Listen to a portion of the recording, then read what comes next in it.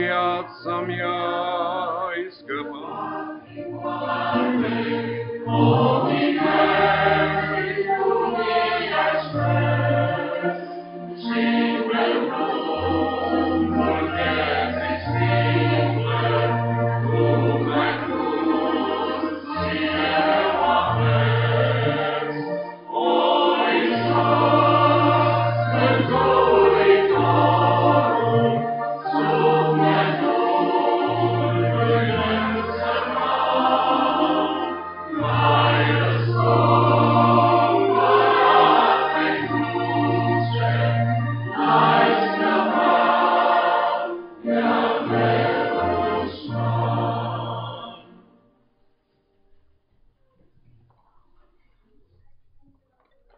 În cartea Psalmilor, în Psalmul 2, spune cuvântul Domnului: pentru ce se întărâtă neamurile și pentru ce cugetă popoarele lucruri deșerte? Împărații pământului se răscoală și domnitorii se sfătuiesc împreună împotriva Domnului și împotriva unsului său zicând: să le rupem legăturile și să scăpăm de lanțurile lor. Cel ce șade în ceruri râde, Domnul își bate joc de ei. Apoi în mânia lui le vorbește și îngrozește cu urgia sa zicând: totuși eu am uns pe împăratul meu pe Sion, muntele meu cel sfânt. Eu voi vesti hotărârea lui, zice Domnul. Domnul mi-a zis: tu ești fiul meu, astăzi te-am născut. Cere-mi și îți voi da neamurile ca moștenire și marginile pământului în stăpânire. Amin. Ne plecăm, Doamne, înaintea Ta în această seară și Te recunoaștem în sufletele noastre că Tu ești Dumnezeu și Tu ești împăratul și îți mulțumim pentru Domnul Iisus Hristos pe care Tu L-ai ales din veșnicie ca să fie rege al regilor și să fie domn al domnilor. Și peste El nu este altă domnie și nu este nicio altă stăpânire și totul îi este supus. Ne plecăm înaintea Ta în această zi și Te recunoaștem în această zi de sărbătoare ca și Domn al nostru, ca și Mântuitor al nostru. Ne binecuvintează Tu și în această seară. Și dacă este vreo inimă robită de patimile lumii acesteia, Doamne, dorim ca Tu să schimbi acea viață, Tu să schimbi acea inimă, Doamne, Tu să o dezrobești, Tu să-i dai iertare și curățire și Tu să tronezi acolo, să fii Domn și să fii Mântuitor. Binecuvintează cuvântul care se va vesti în această seară. Binecuvintează de asemenea slujirea noastră din locul acesta. Este pentru slava Ta și pentru gloria Ta, Doamne, curățește-ne ca jertfa care o aducem, Doamne, să fie dintr-o inimă curată, dintr-o inimă sinceră și să fie bine văzută și primită înaintea Ta. În numele Domnului Iisus Hristos. Amin. Vă rog să ocupați locurile. În continuare dorim să ascultăm corul care va da slavă lui Dumnezeu printr-o cântare.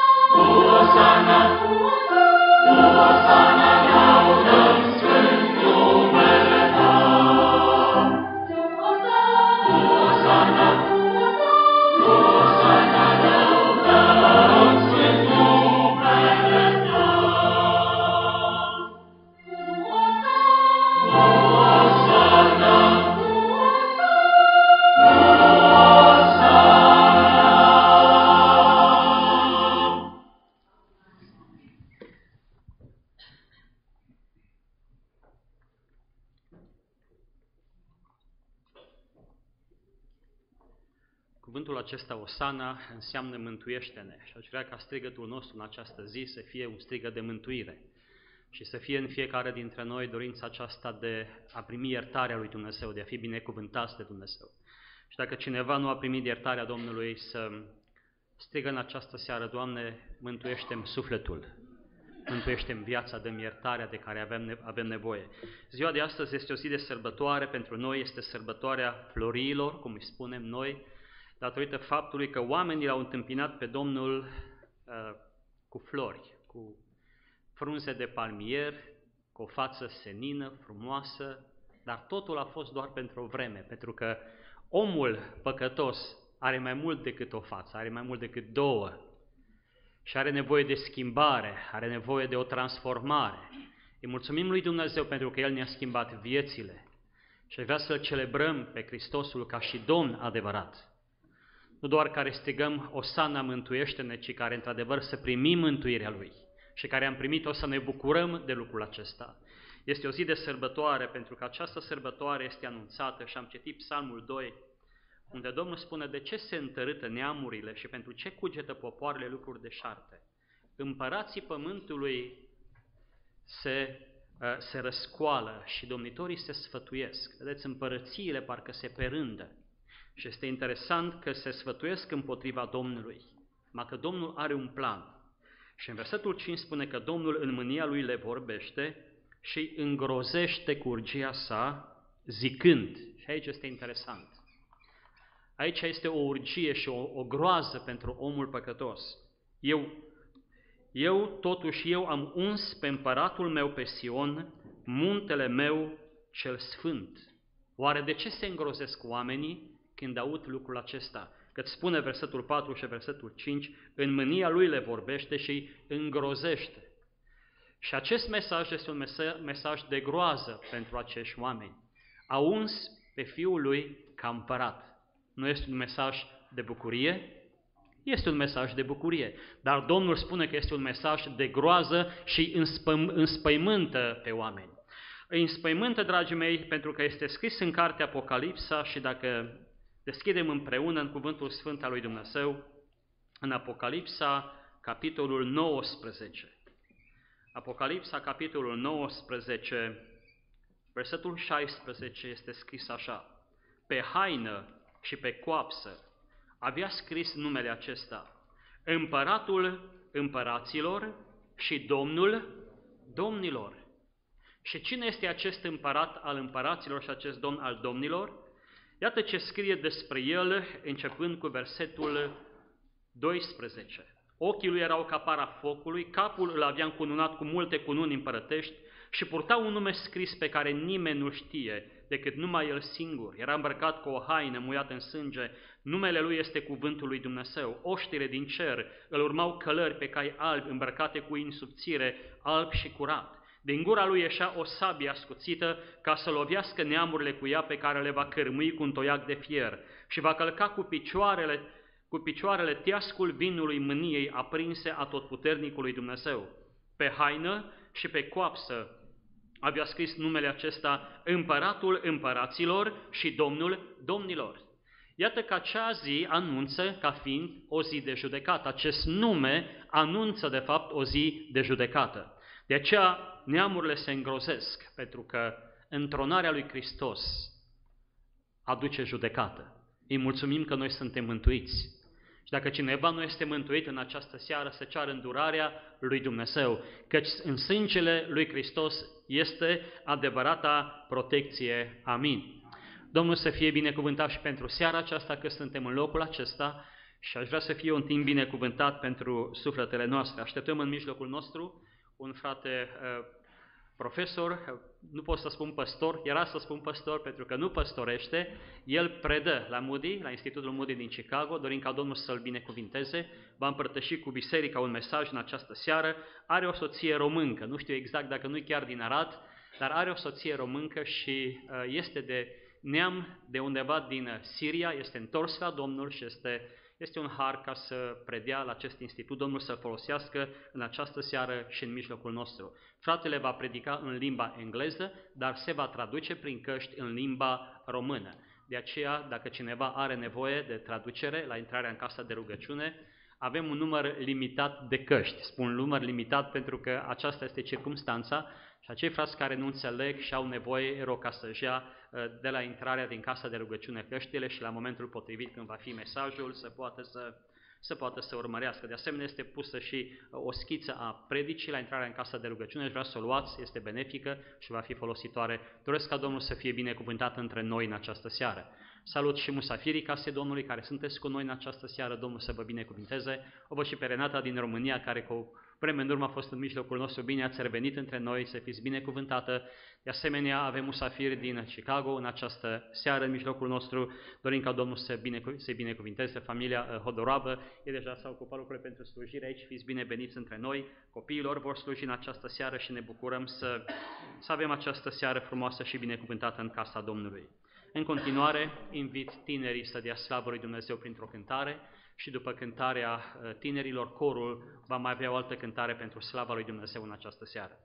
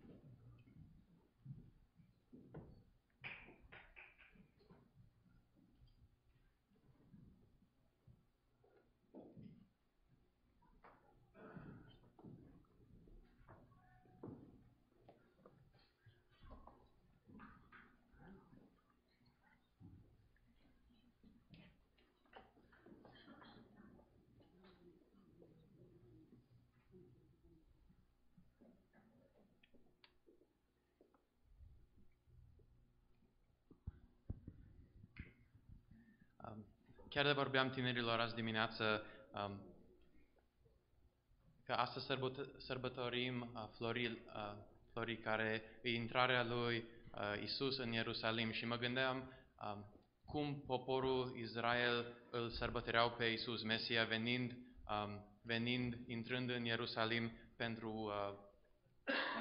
pentru a, adică îl recunoșteau ca și Mesie, ca și Domn Salvator și ei se gândeau că gata, El ne va scăpa de la romani, El ne va elibera și ne va da libertatea asta și este Cel despre care sunt și profețiile. Și acum mă uit la noi și noi care cunoaștem adevărul, că Isus, deși poate nu a fost Mesia politic care i-a scăpat de la romani, a fost Mesia în inimile noastre și ne-a scăpat de la păcat și ne-a împăcat cu Domnul Dumnezeu și mă gândesc că cât mai mult ar trebui laudele noastre să le cântăm știind adevărul, cine este Isus. Și cântarea asta e o cântare de laudă și se cheamă un cântec de laudă.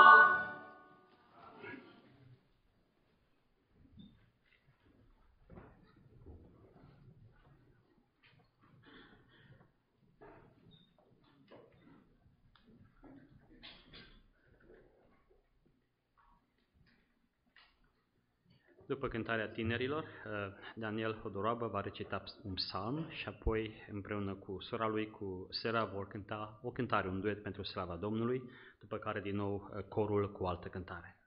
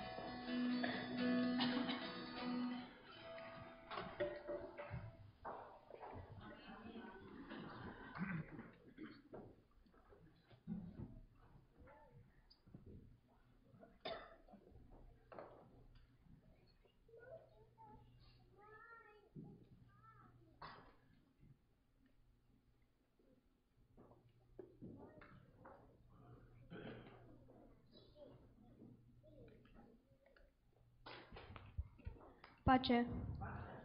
Psalmul 100. Strigați de bucurie către Domnul, toți locuitorii pământului. Slujiți Domnului cu bucurie. Veniți cu veselie înaintea Lui. Să știți că Domnul este Dumnezeu. El ne-a făcut și a Lui suntem. Noi suntem poporul Lui și turma pășunii Lui. Intrați cu laudă pe porțile Lui. Intrați cu cântări în cursele Lui. Lăudați-L și binecuvântați în numele. Căci Domnul este bun și bunătatea Lui ține în veci și credincioșia Lui din neam în neam. Amin.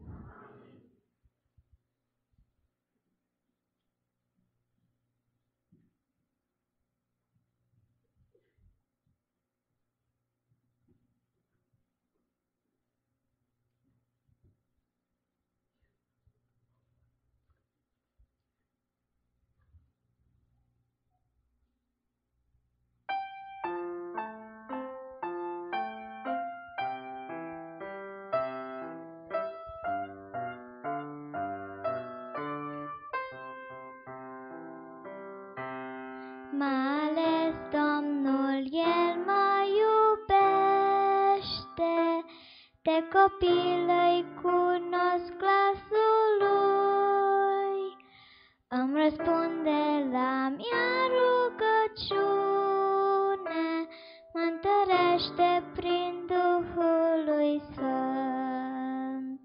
Ce bun este Domnul cu mine, lumina îmi dă zi de zi. În brațul lui Sfânt El mă ține, de aceea îi cânt fericit.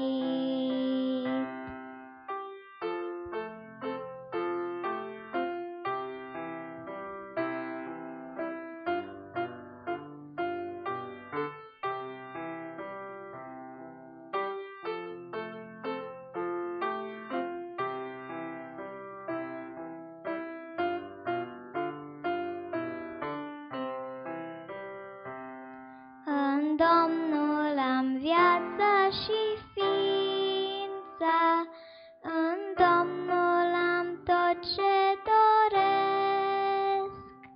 Inima mi se înveselește, căci așa de mult eu îl iubesc. Ce bun este Domnul cu mine, lumina îmi dă zi de zi.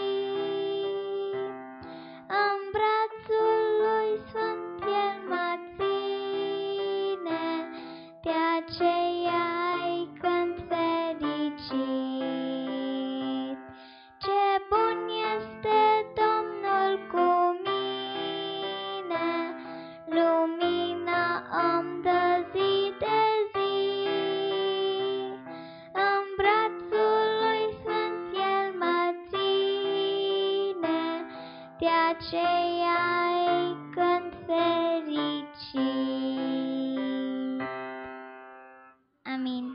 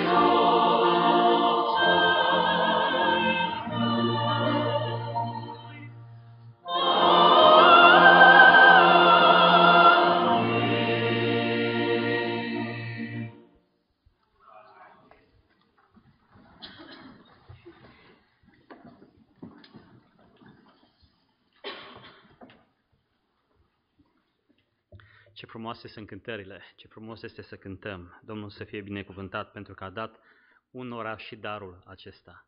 Altora l-a dat să predice, să învețe și mulțumim Domnului pentru toate darurile pe care ni le-a dat. Întrebarea este ce dar am eu, ce dar ai tu?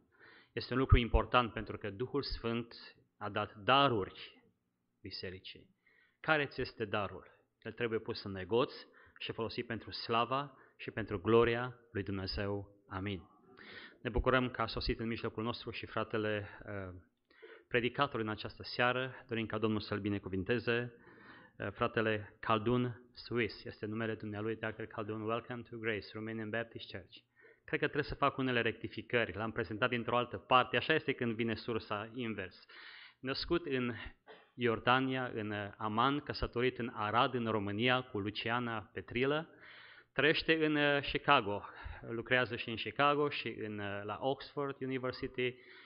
Văd că călătorește foarte mult, inclusiv în România, ține conferințe pe această temă biblică, în care apără creștinismul. Dorim ca Domnul să-l binecuvinteze. Profesor de apologetică, de filozofie, în această seară va vorbi pentru noi din Cuvântul lui Dumnezeu, va avea un mesaj, aș vrea să fie o provocare pentru fiecare. Dorim ca Domnul să-l folosească pentru slava Lui și pentru gloria Lui. Amin.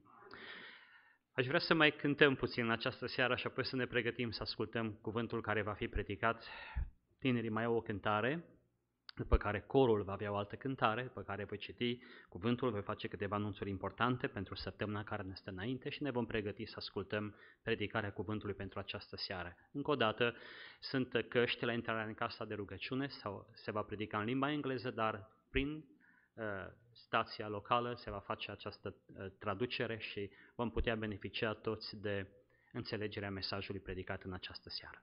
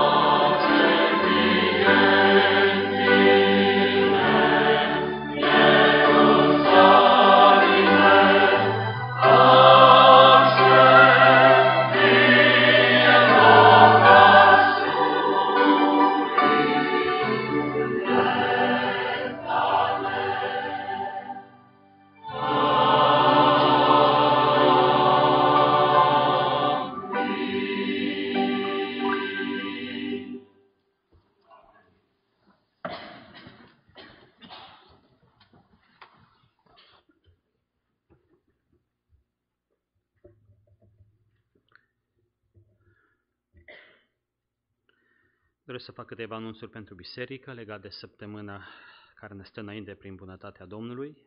Cunoaștem săptămâna Patimilor, săptămâna mare.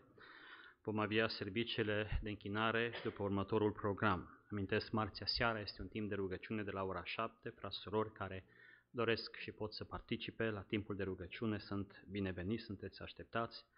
De asemenea, în vinerea mare vom avea toată ziua servicii de dimineață de la ora 10 și seara de la ora 7. Deci vineri, în vinerea mare, la ora 10 va începe serviciul de dimineață și după masă, seara, spre seara la ora 7 ne vom întoarce pentru închinare în casa Domnului.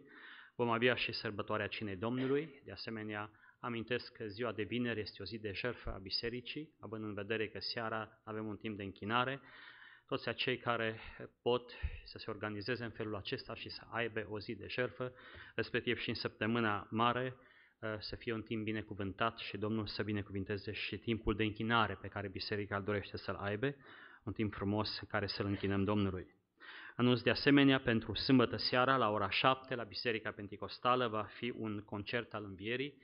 Tinerii din cele 3 biserici evanghelice, Biserica New Life, Biserica Haru și Biserica Penticostală Elim, s-au pregătit săptămâni, la rând au muncit, au avut uneori sâmbătă, duminica ceasuri de repetiție și sâmbătă seara la ora 7 va fi acest concert. Suntem invitați, suntem așteptați, de asemenea să luăm cu noi și prieteni, chiar dacă vorbesc limba engleză sau limba română, și să fie o seară binecuvântată. Deci sâmbătă seara la ora 7 va fi acest concert al învierii.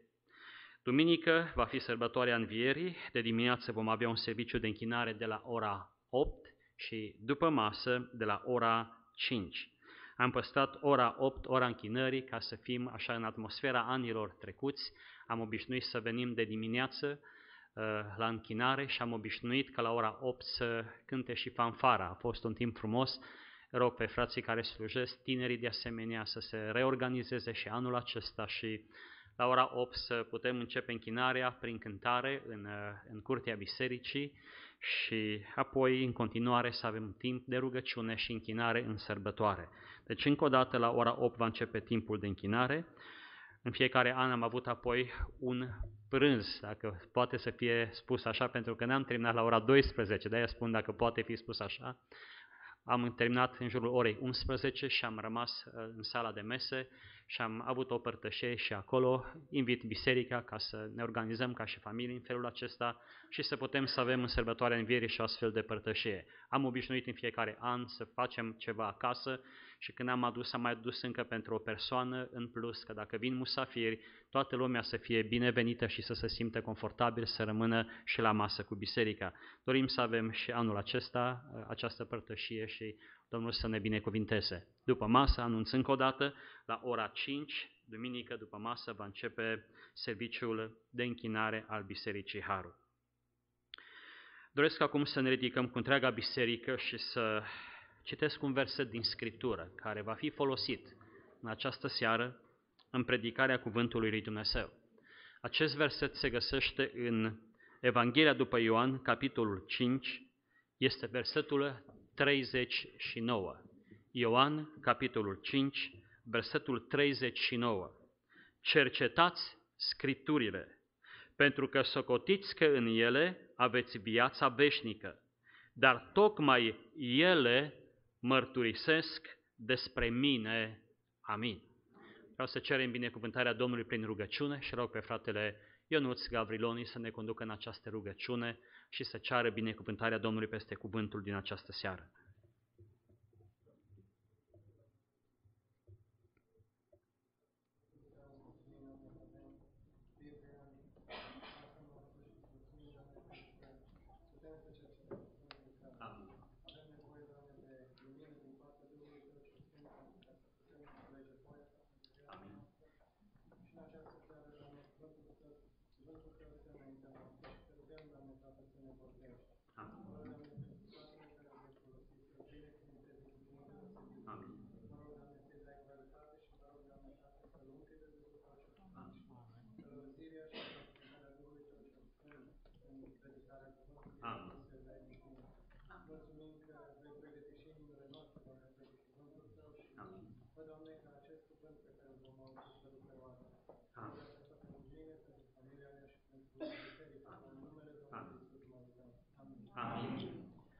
rămânem în picioare să cântăm o cântare.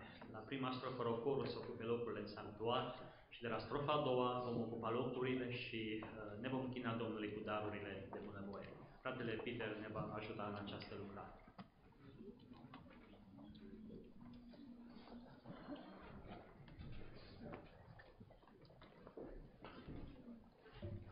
Cântarea de la numărul 76. 76. În sfințenie slăviți-l, pentru noi el s-a jertfit și la toți răscumpărații loc în cer le-a pregătit.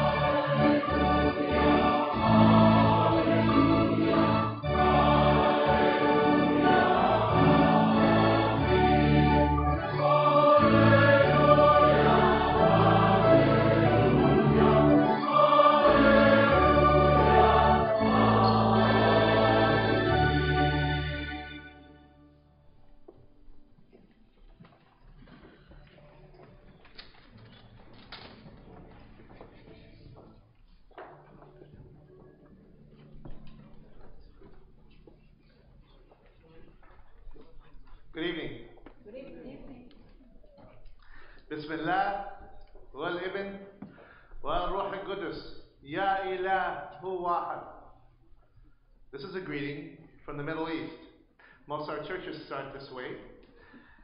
It is saying, in the name of the Father, the Son, and the Holy Spirit, and our God is one. We say this because the predominance of the Middle East is Islamic. Islam, and specifically in the Quran, claims that Christians are polytheists, that we worship many gods. That is a classic misunderstanding of the Trinity, but nevertheless, we say, no, we worship one God, in the Father, Son, and Holy Spirit. It was great to be with you this evening. My wife is from Arad. One of my greatest achievements is having her say yes when I asked. I am from Jordan, close to the Dead Sea, where I was born, and I'll be sharing some of that information with you this evening. Before I get started, what I'd like to do is show you a little video clip. If our crew has that ready, the first 2 minutes will be suffice.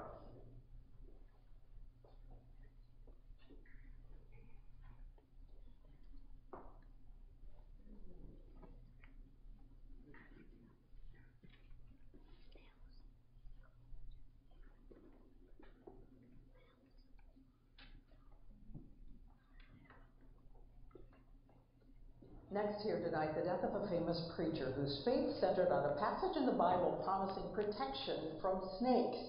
A rattlesnake took his life, and we've been reporting on this church for a long time. So now we're going to show you some images from behind closed doors. Here's ABC's Steve Sansami.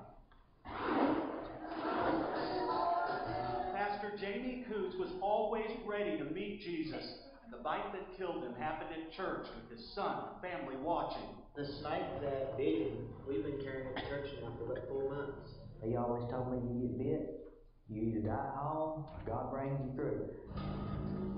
The preacher himself walked us through his world last year, where believers speak in tongues. To many outsiders, it doesn't make sense, using poisonous snakes to worship God. That's the singing of a rattlesnake. These Pentecostal families and their hit reality series, Stake Salvation from National Geographic. There are more than 100 of these small churches across Appalachia, all fighting with state and local authorities, their pastors arrested for breaking the law, using deadly snakes in worship. The snake is nothing more than that to me. It's just a tool that, is used in the Bible. A verse from the book of Mark defines their faith. They shall take up serpents, and if they drink any deadly thing, it shall not hurt them, and they shall lay hands on the sick and they shall recover.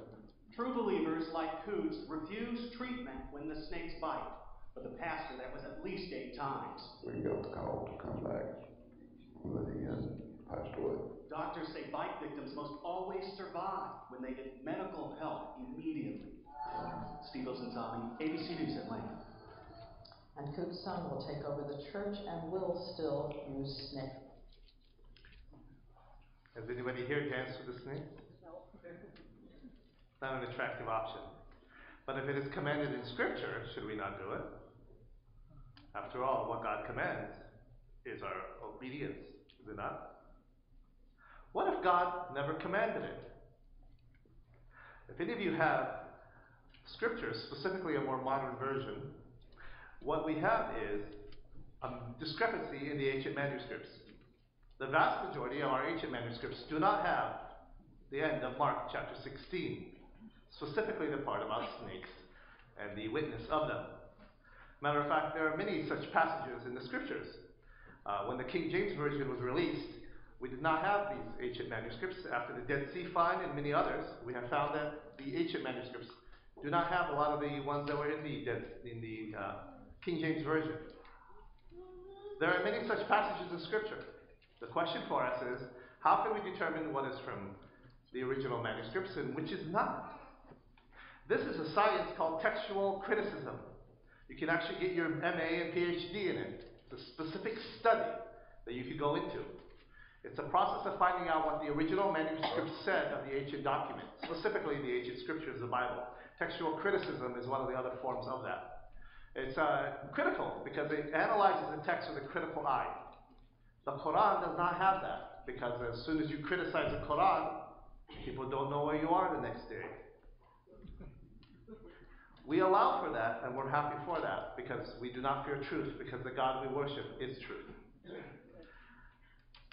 I'm going to be going through a firestorm of a lecture this evening, and I'll hopefully open up some time for some questions and discussion afterwards.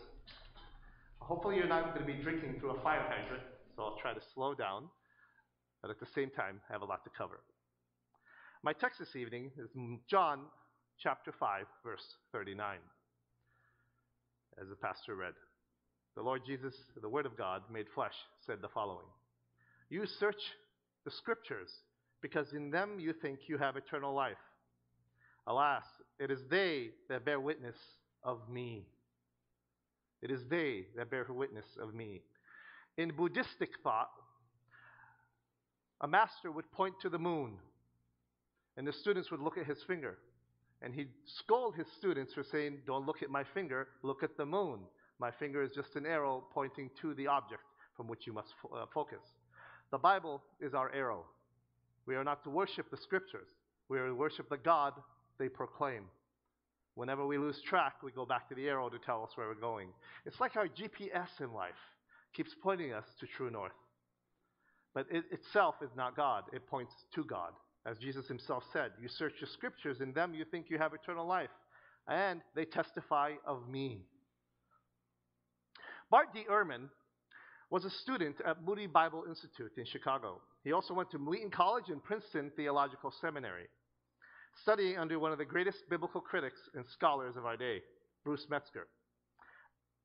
When he was taking his doctoral work, something changed his life forever. One day, this astute evangelical biblical scholar was doing a paper, the discrepancy he found in Scripture. And there are many such discrepancies that we need to work on. The particular one he was working on is 1 Samuel chapter 21, verse 6, and the discrepancy between that and Mark 2:26. 1 Samuel text makes it clear that Ahimelech was high priest when David entered the temple to acquire bread for his starving men.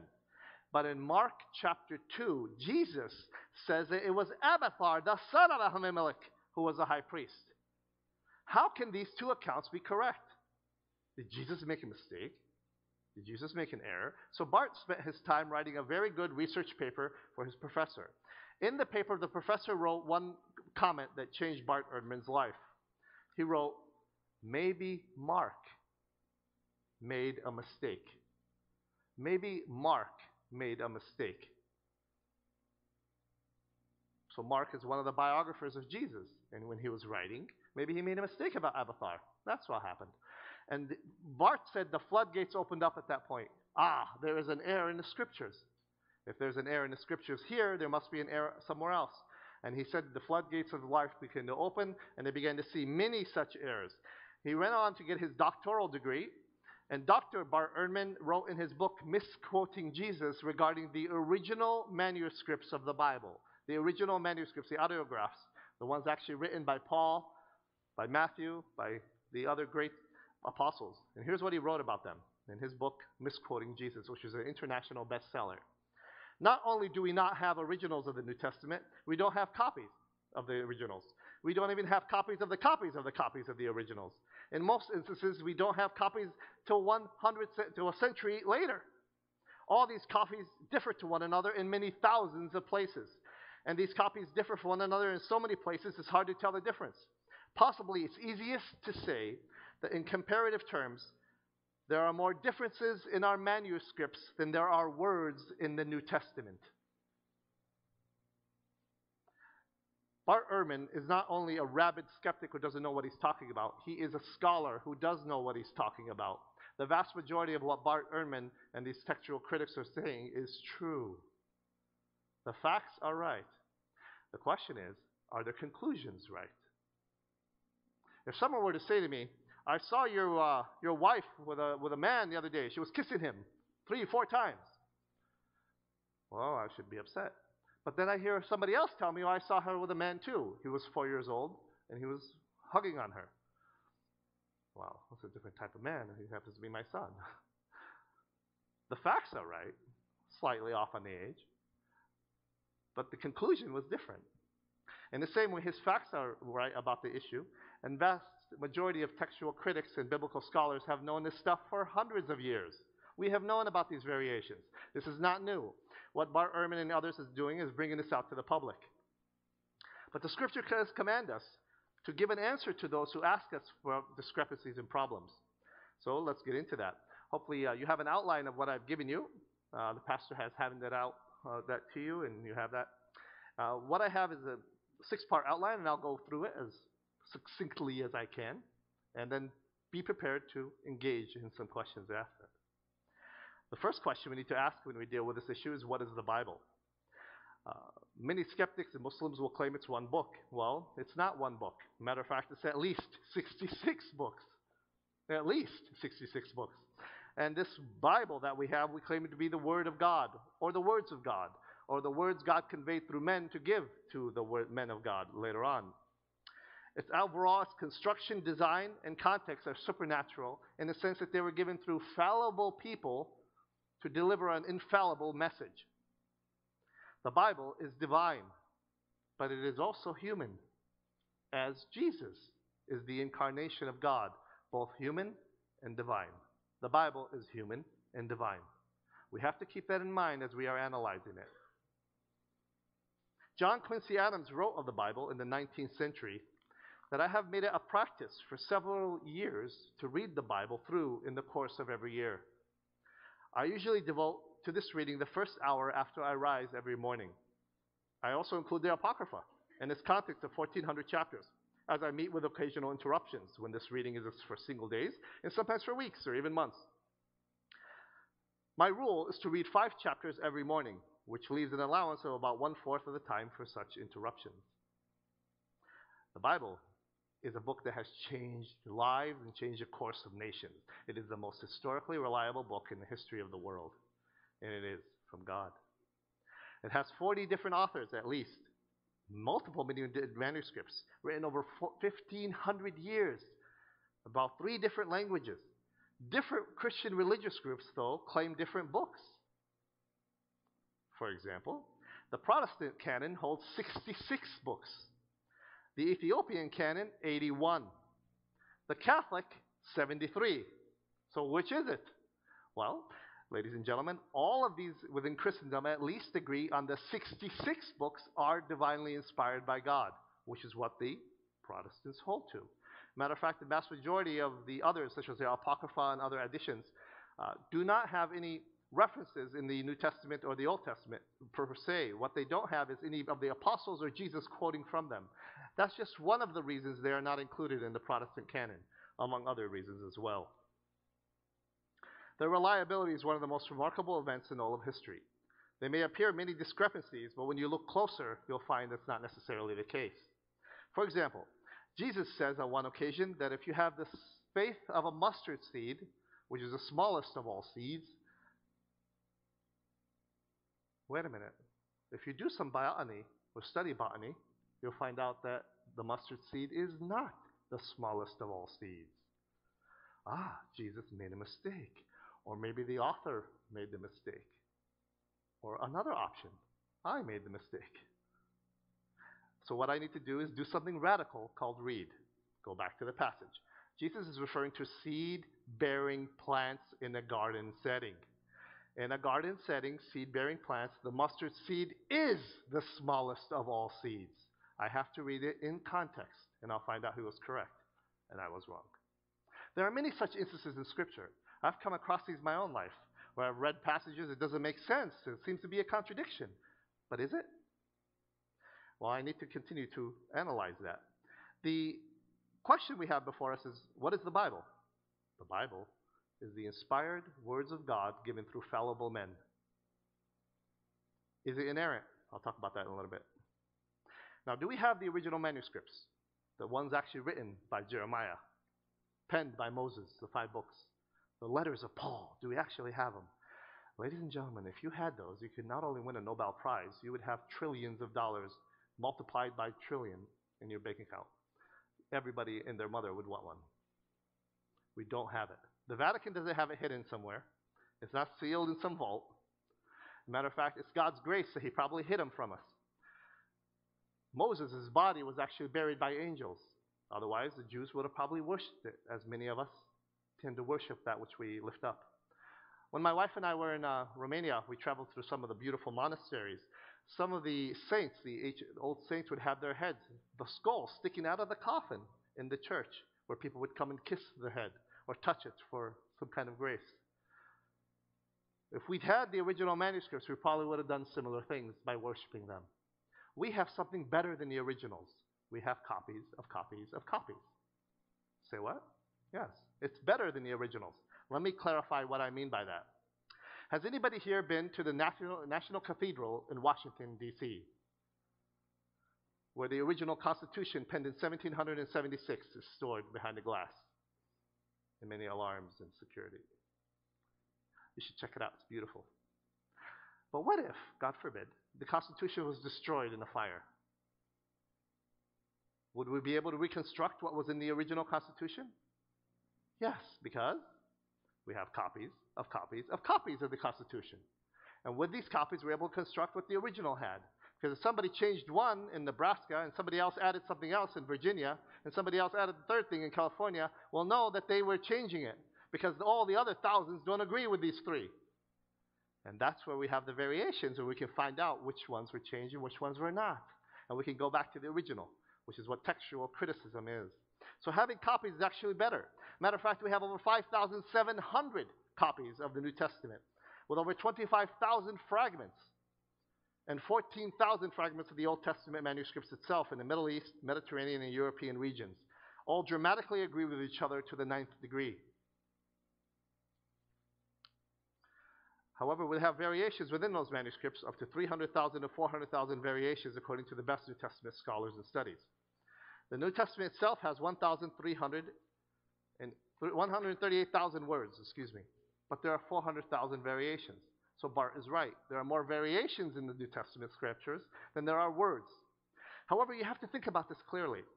Take, for example, Bart Ehrman's book, the one that was published, New York Times bestseller called Misquoting Jesus.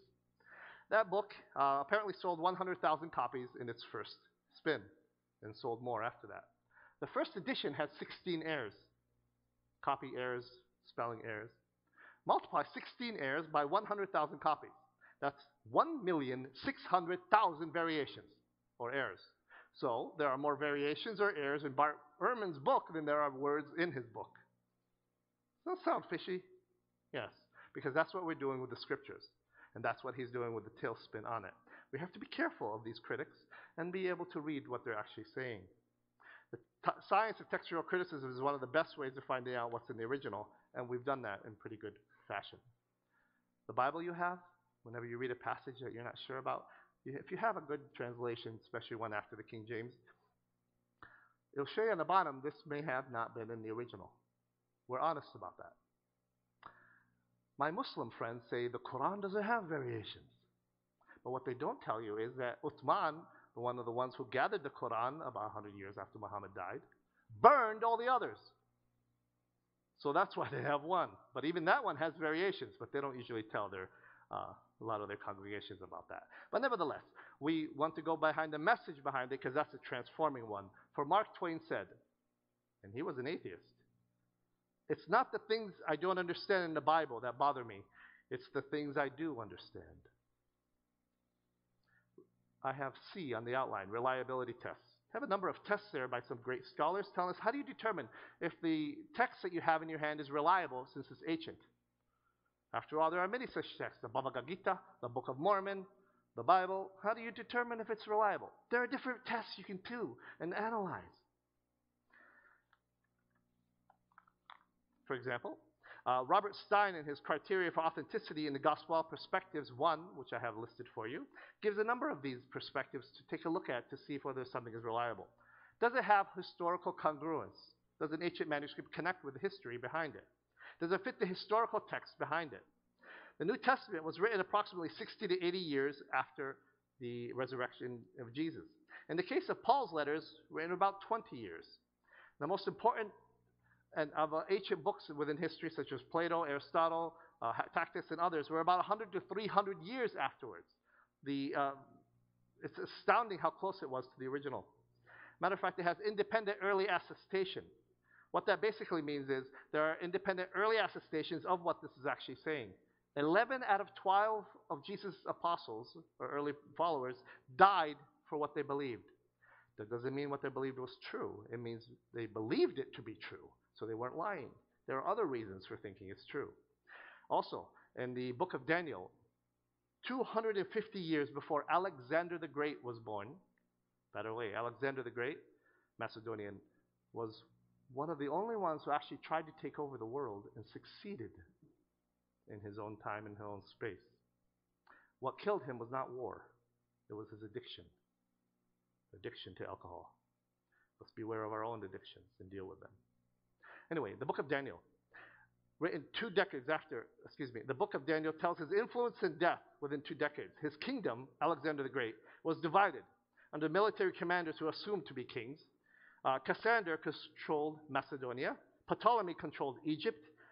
Lysimachus dominated Asia Minor. And Seleucus ruled Syria. That was foretold in the book of Daniel before Alexander even came on the scene. His kingdom was divided. Furthermore, Jesus of Nazareth, when he walked into the temple and wept over it, said, "You shall see these stones, not one stone shall be left upon another," which was coming into the Easter season, or the Resurrection Day is what I like to tell people when they tell me Happy Easter. I say Happy Resurrection Day to you too. Just a reminder that it's not about bunnies, it's about him. Jesus himself walked into the temple and said, "You see these stones, not one stone shall be left upon another." 70 AD, about 40 years later, the Romans marched into Jerusalem, executing 1.1 million Jews and destroyed the temple, tearing apart the stones to get the gold. The attestation of the prophecy of the scriptures is just remarkable. Remarkable. This is in contrast to other books. Take, for example, the Book of Mormon. The Book of Mormon talks about two great peoples that were discovered, a story of them by Joseph Smith in 1830, who are called also the Latter-day Saints or Mormons. It portrays two great people who left Israel around 600 BC on a boat and came to the Americas, here. And there were two great peoples called the Nephilites and the Lamanites, and they had a great war. The light-skinned people were killed off by the evil dark-skinned people. Anyway, I won't get into the racial issues there, but that was part of the story. And they left kingdoms and civilizations and temples. And well, the problem with all this is there is no historical archaeological evidence for it at all. The Mormons have a problem with this. There is no archaeological study of the Book of Mormon. There is of the Bible. The Bible has things in it that we can trace, we can study. You can go to Bethlehem, you can go to Jerusalem, you can go to Jacob's Well. You can visit the places. You can dip your hand in the waters of Galilee. You can't do that with the places in the Book of Mormon or many others. There's also a criteria of embarrassment. If the early scriptures were created by the apostles to abuse women and put their heel on the head of the others, then they would not include in it things that are embarrassing. This is called the embarrassment factor, such as David, being the first king or great king of Israel, having an adulterous relationship. They would not include in it their leader, the king himself, the Messiah, saying on the cross, "My God, why have you forsaken me?" You would not write that in there. The embarrassment factor is a good clue to its truthfulness. There are many such things in there of that nature. For Matthew says in the book of Matthew, "Heaven and earth will pass away, but my words will not pass away." Now, how did we get the Bible? How did we get this book? Did it fall out of the sky? John Burton wrote, "Holy Bible, book divine, precious treasure thou art mine, mine to teach me whence I came, mine to teach me what I am." The canon, or kanun, Hebrew, is a rule or standard. What is the standard from all others come from? For the book of Deuteronomy says something that's repeated in Revelation. "You shall not add to the words that I command you, nor take from it, and you shall keep the commands of the Lord your God that I command you." What are these commands, and how do we know where they are or what they're true? How did they come together? The Hebrew canon, which is the Old Testament, what we call, was put together around 435 BC at the close of the prophet Malachi's ministry. The Jewish leaders closed that canon around 143 BC, around the time of the Maccabees. The people of God did not decide what was in there. It was already decided by many different factors, such as, for example, apostolicity, to say it correctly, orthodoxy, and Catholicity. What these are different formations of how to understand, how to figure out whether a book is from God. Did it come from an apostle? Is it orthodox in its teaching? Is it correct in its teaching? And is it universal in its scope? Not from the Catholic Church per se, but is it universal? Does it touch all others? And all the other churches were accepting it as true. The Apocrypha, for example, was added in 1546 to include the book of Maccabees and others, which included prayer to the saints. The Protestants did not accept that via Martin Luther and others. That's why we departed from that tradition. But the earlier ones did not have that. So one of the ways of finding out whether the books are from God is whether they came from men of God, whether they were accepted by the people of God, or whether they had the teachings of God within them. Those are some of the criteria we used. It was not Constantine who decided it, via Dan Brown and other popular teachers. The other option on my outline is called inerrancy. What is inerrancy? Basically, the words of the Bible are God's words. And since God cannot err or speak lies, the Bible cannot err or have lies in it. Proverbs chapter 30, verse 5 says, "Every word of God proves true. He is a shield to those who take refuge in him." It is not just some of the words in Scripture that are true. Every word is. Jesus can speak some of the eternal nature of his words when he says, "Heaven and earth shall not pass away, but my words will not pass away." as I mentioned to you earlier. The bottom line is, when you're reading the Bible, you're reading truth. Listen to the logic. If God cannot err, and the Bible is the Word of God, then the Bible cannot err. Now, what do I do when I'm reading the Bible and I find something that looks like an error? Fall on my knees and pray. Seek the Lord. And again, do something radical called read. You may find resolutions to it. I have found it many times. St. Augustine, wrote the following: if you happen upon anything in Scripture that does not seem true, you must not conclude that the sacred writer made a mistake. Rather, your attitude should be that the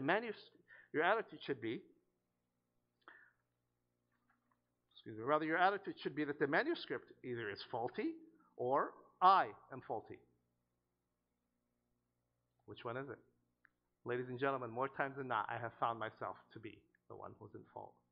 Or there are certain textual variations I can take a look at to see how I can work this out. Daniel Wallace is one of the greatest biblical critics today, evangelical Christian. He says, avoid two extremes when you're dealing with the Scriptures. Avoid absolute certainty and absolute despair about the original manuscript connections. For God himself demands absolute surrender to him. For he is our God, not the Bible. The Bible is our pointer to him. There are different variations in the Scriptures because it's written by different people and the different eyewitnesses or those who knew the eyewitnesses. Take, for example, when I got married. If you were to ask my wife what happened that day and interview her, then interview me on what happened that day, you may have great discrepancies. That means we're both lying? No. We both didn't get married? Or maybe some married somebody else? No. It's different perspectives. Anybody who studied law enforcement knows that police do this all the time when they study their proposed capital crime issues. When somebody comes in for questioning, they'll ask him the same questions over and over again. Why? Waiting for him to tell different variations in the story. But when he's finished, they'll ask his accomplice similar questions. If they have the exact same story, we know it's collaboration. Of course, the four Gospels don't have the exact same story because they're written by different people with different idiosyncrasies and different lifestyles and from different, over centuries apart sometimes. Of course, they're going to be different. And the process called theology tries to bring those together. Or apologetics tries to understand these differences. And my recommendation is take a look at that. G.K. Chesterton said, theology is the branch of religion that requires thinking. We should take a look at that one ourselves. Bart D. Ehrman can rip apart a new Christian or somebody who hasn't studied these things. But what we need to do is be diligent in our studies, faithful with our God, and strong in our convictions, and humble in our demeanor. There's a process that is done, and it's a process that takes time. Those who claim there are errors in the Bible have to produce the errors. Many times I've had my students at the secular college where I teach tell me, Professor, there are all these errors in the Bible. Where are they? They'll send me a website with all the errors. No. You produce the errors and tell me what's wrong with it. And then we'll sit down and talk. Usually I get nothing, just silence after that. But when they do produce the error, we usually work through it in remarkable ways. The Bible cannot contain, say, an error because it's from God. But hold on a minute. That's not the reason we should discount it. We should take a look at it further to see how we can reconcile any major problems. I have case study. Let's take a look at some of these. One of the major criticisms is that the New Testament has a God of love, while the Old Testament is a God of judgment. Have you heard that before? I have in many circles. This problem can be solved, again, by reading. Matter of fact, the Bible, if you read it in its entirety, has more love in the Old Testament and more judgment in the New Testament. It's actually the other way around. Hell is not mentioned as much in the Old, but it is in the New. So our critics have their facts wrong. They are both God-loving beings. I am a loving father. I would have to be judgmental against sin and evil as much as I am loving toward acts of righteousness and virtue. You would not be a good father or heavenly father if you didn't have both these traits. Another option, no problem, is the wise. Wait a minute. Where did Cain get his wife? After all, Adam and Eve had only 2 children, right? Yes, if you only read Genesis chapter 1 through 3, that's it. And then write books about it and complain. If you do, again, read chapter 4. It says Adam and Eve had many sons and daughters. So yes, they did something unattractive, marry their brothers and sisters. The gene pool by that time would have been crystally clean compared to our gene pool today that was corrupted. So the problems of mutations would not have been there. The law against that came much later. What about when Jesus said that Abiathar was high priest instead of Ahimelech? Is there an answer to that one? Before I give you a standard response on this, sometimes biblical critics or apologists will do dances around the scriptures to try to make sense of something that doesn't make sense. So there are times when you can't understand something, just say I don't, rather than making up some kind of story to try to make sense of it.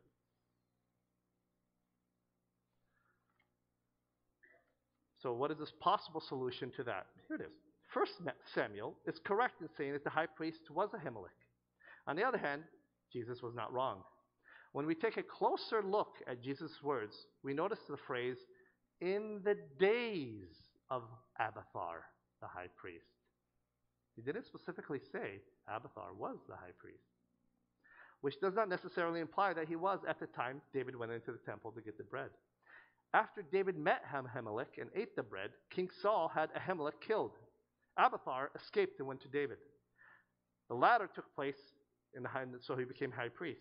So even though Abiathar was made high priest after David ate the bread, it was still correct to speak in the manner that he was during the time of Abiathar or Ahimelech. I'll give you an example. My family is from the kingdom of Jordan, where we have a kingdom, a king. King Hossein is his name. We are now in the reign of Hossein. But anybody who knows their history knows Hossein died 4 or 5 years ago. How are we in his reign? Because his son is on the throne now. And every wrong and every misdeed his father did, and every money and every penny he owed is on his son. And every good deed and every alliance he made is on his son too. We see it as a communal effect. When I do something wrong, my family puts their head down. The entire clan does. When I do right, they lift their head. It's a community thing. So speaking like that is a way of, it's an Eastern way of looking at the world, not necessarily a Western one. So let me close with this quotation by Adam Mesker. How do you deal with doubt when you do come to these passages? Christian orthodoxy is a razor. Readers of Scripture will feel the sharpness of its edge and the conundrum that the scriptural tension creates. To avoid the pain of being cut, those predisposed against mystery allow this tension to force them into one side or the other, an easy position, but without the sharpness and vitality of truth. In response to the heretic's plea to pick a side or be torn asunder, the Orthodox Christian prayer is, though I be torn asunder, yet I will trust him. Yet I will trust him. And he is worth it, especially when you're going through a difficult time. For only he can get you through it, and he will be there at the end when nobody else will. In my flesh I shall see my God, is what Job said. And he is waiting to see him as we will as well. Thank you.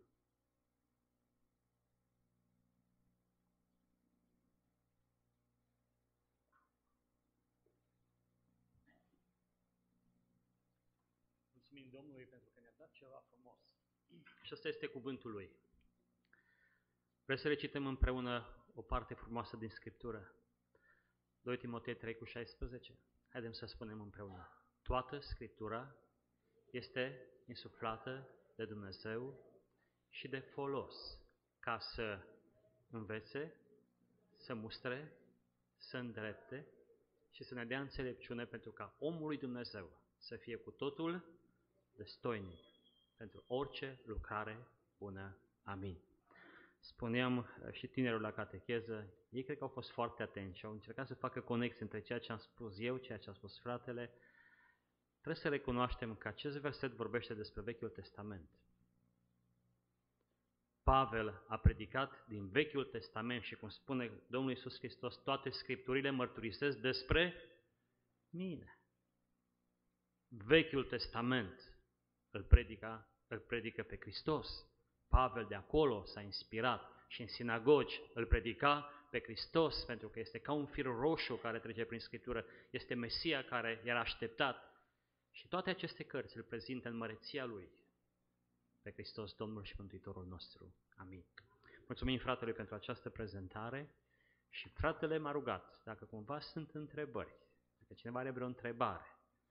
Pentru că, vedeți, lucrul important este să credem că Scriptura este Cuvântul lui Dumnezeu. Dacă n-am ajuns la credința că este Scriptura Cuvântul lui Dumnezeu, cum să cred? Cum să cred? Este lucrul esențial. Dacă noi nu credem că Biblia este Cuvântul lui Dumnezeu, mă voi îndoi de multe lucruri. Păi de ce trebuie să mă pocăiesc? A murit Iisus, oare a murit pentru mine? Oare într-adevăr este iad, este rai? Oare e adevărat ce scrie aici sau nu e adevărat? Dacă eu sunt în cumpănă, cum să fiu în pace? Geaș, ești în pace? Este Biblia Cuvântului lui Dumnezeu. Slavă Domnului! Am avut pe el mai aproape aici, el a fost la toate lecțiile și am prezentat tinerilor acest lucru. Dacă cineva are o întrebare, chiar aici publică, să o pună fratelui, faceți-o cu îndrăzneală. Dacă tinerii vor să pună o întrebare, poate chiar mergem separat în sală, stăm puțin cu fratele de vorbă cu tinerii. Sora are o întrebare, vă rog să o puneți.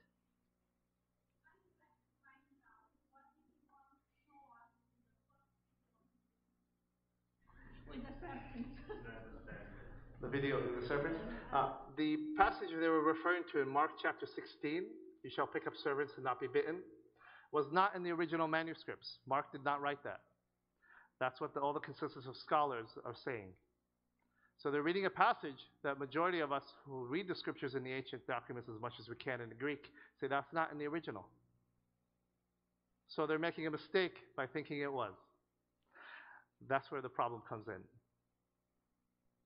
By the way, it doesn't specifically there say in that scripture, even if it was in the original, to pick up servants in your worship services and dance around with them. And do not go to the doctor if they bite you. It doesn't say that in there anyway.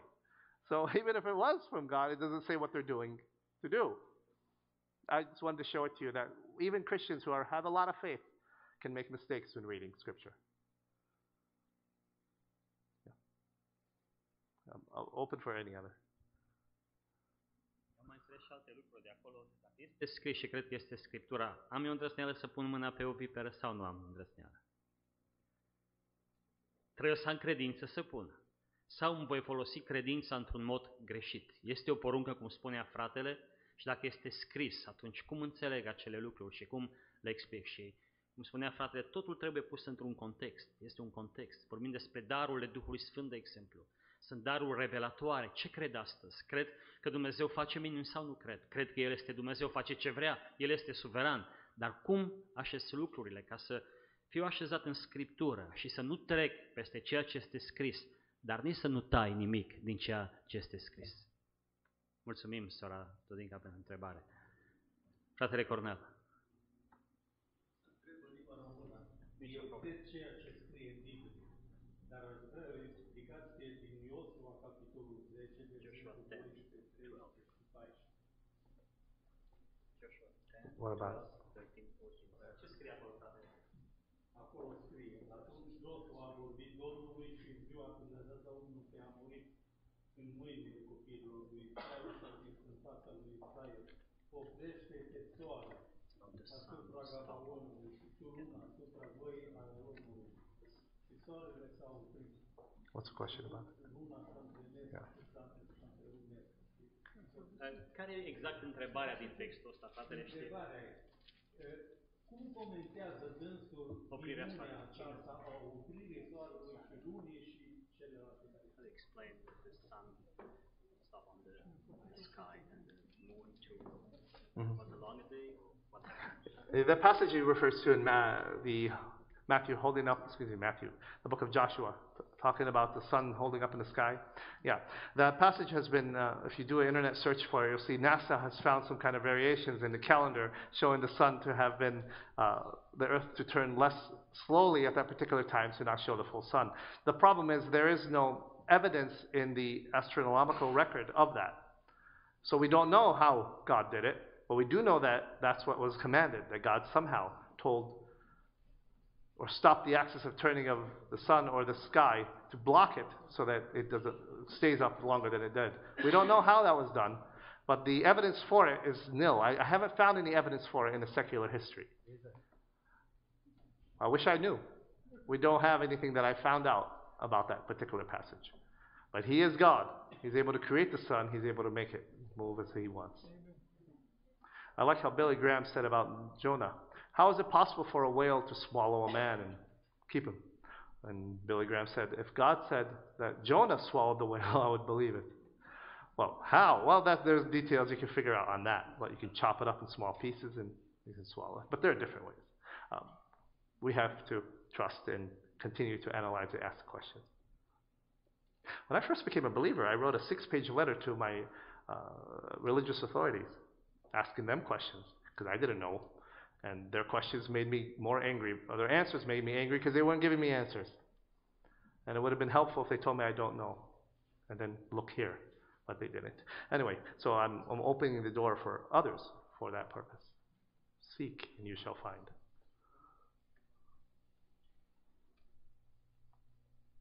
Yes, brother. I don't have a question. I have something else for the teenagers.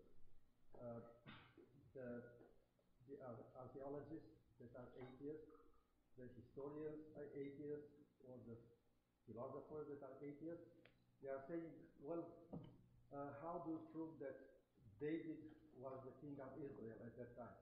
About Solomon or other kings, because there's no proof, no reliefs, no statues, nothing about it, except the Bible. And if we remember, God commanded the Israelites not to make any images of objects or subjects in the earth or in the heaven. So there is no way to find anything because the Israelis, they didn't make any images. So eventually maybe we can find some of the statues or reliefs in other kingdoms that conquered Israel, and they did it, but in Israel you cannot find anything. They didn't do any images. So that I think the Bible was right. Okay, thank you, brother. The ancient scriptural mandate is not for us to make images and bow down and worship them. That's what the Decalogue says in the Old Testament. But they did make some images, such as the cherubim over the Ark of the Covenant. Angels were guarded. There were a lot of pictures of those in that sense. What they did is not worship them, as many of us are prone to do, and that was one of the commands of God, not to do that because we are prone to worship what we put up. So yes, thank you, brother, for putting that out. And the argument from silence is a bad one, merely because we don't have any evidence of the Jews leaving Egypt, by 2 million of them leaving Egypt. That doesn't mean they didn't leave Egypt. And secondarily, we do have historical archaeological evidence for it. It's in the Old Testament. That is a historical document. There's one for you right there. Why do you discount this one and accept the others? Because it was written by Jews or by Christians? That's like saying I don't trust American history or the Federalist Papers because it was written by Americans. What? I don't trust the Russian history because it was written by Russians. Who do you want to write it? The Australians? Then you'll trust it? Come on. So even the secular historians who reject it because it was written by the Jews or Christians are problematic in their assertions historically. That is a historic document, the book of Exodus. So.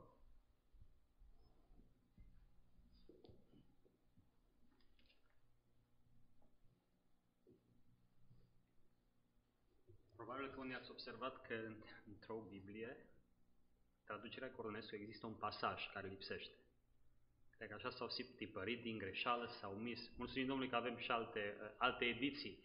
Dar există un pasaj din Cartea Deuteronom care în unele scripturi nu există, pentru că este o greșeală de tipografie.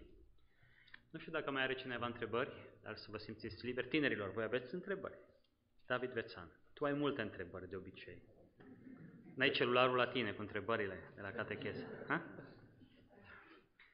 Vreau să spun, să promit bisericii că vom avea sărbătoarea Învierii cu ajutorul Domnului, apoi sărbătoarea Rusalilor și aș vrea să am un studiu biblic cu biserica, cu Poate că am mai făcut odată, dar mai puțin, despre Duhul Sfânt și lucrarea Duhului Sfânt pe care Biserica Baptistă trebuie să o înțeleagă așa cum este scrisă și să fim în Scriptură și să o împrospătăm pentru noi, pentru că Tatăl, Fiul și Duhul Sfânt sunt egali în Dumnezeu. Tată, Fiu și Duh Sfânt. Amin.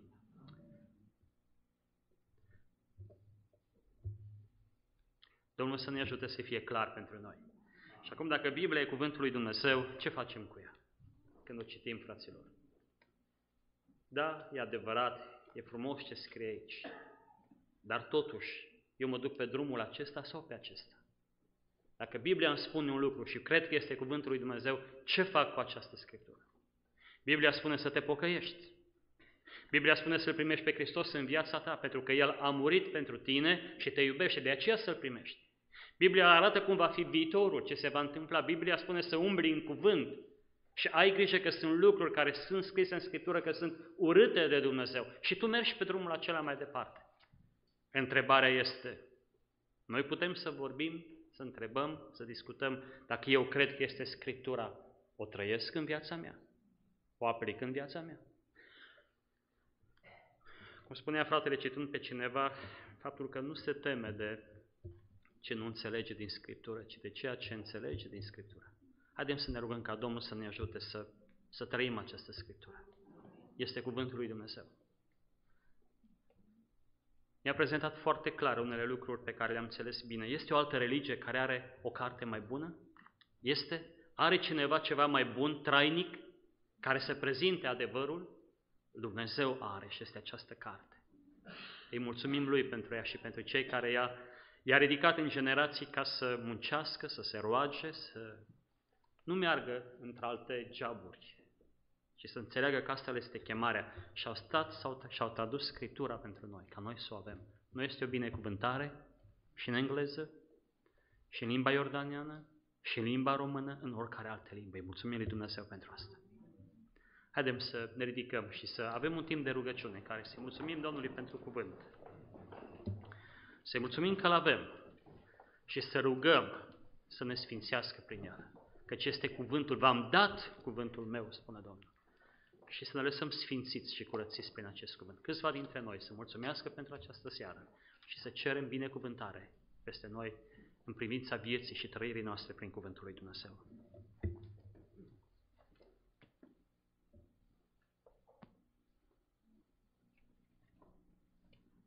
Doamne, te lăudăm și mărim numele Tău pentru această zi minunată când am putut să petrecem în casa Ta. Îți mulțumim din toată inima pentru tot ce ne-ai dăruit. Mulțumim frumos, Doamne, că am putut să ne închinăm Ție în liniște și pace.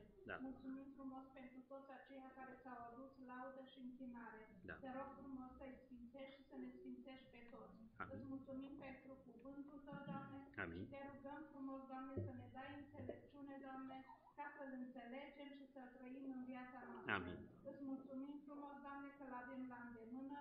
Mulțumim frumos pentru serbii Tăi care ne învață cuvântul Tău. Doamne, ajută-ne să fim copii ascultători. Amin. Mulțumim pentru toate în numele Domnului Iisus. Amin. Amin.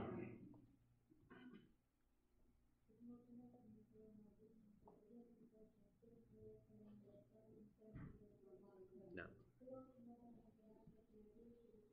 Amin. Amin. Amin.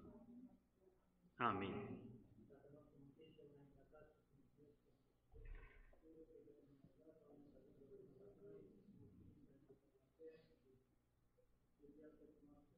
Mulțumim.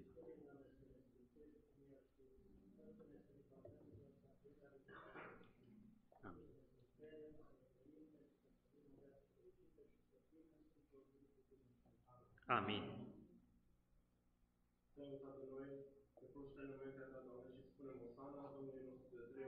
Amin.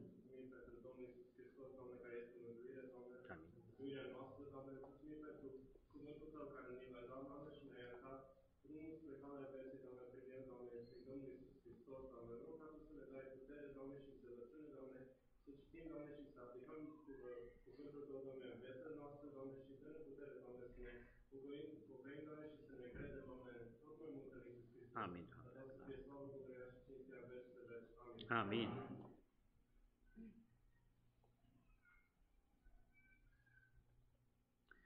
Mulțumim, Tată Ceresc, pentru Evanghelia care se predică și în această zi, Doamne, și se predică cu credință, pentru că este cuvântul Tău. Mulțumim pentru că în El este putere, este cuvânt viu, nu are nevoie să fie făcut viu, El este viu, Doamne, și Te slăvim pentru El. Îți mulțumim pentru toate minunile pe care le-ai făcut ca să-ți arăți slava și puterea, Doamne, și sunt scrise o parte din ele în cuvântul Tău. Tu ne spui, Doamne, că aceste lucruri au fost scrise ca noi să credem și crezând să avem viața veșnică. Îți mulțumim și pentru această seară care a fost o încurajare, Doamne. Îți mulțumim încă o dată pentru cuvântul Tău și ajută-ne să-l trăim, să ne sfințim, să ne curățim și să facem voia Ta și lucrarea Ta și pe mai departe. În numele Domnului nostru Iisus Hristos. Amin. Mulțumim Domnului pentru această seară, pentru această zi. Doresc ca Domnul să ne binecuvinteze. Ne despărțim pentru mărturie și intrăm în săptămâna mare și aș vrea să fie un timp special pentru noi. Domnul să ne sfințească și să ne binecuvinteze și în pace să ne putem întoarce la serviciile de închinare ale bisericii. Domnul să ne binecuvinteze. Mulțumim și fratelui pentru timpul acordat. Domnul să-l sfințească și să-l folosească în continuare. Amin.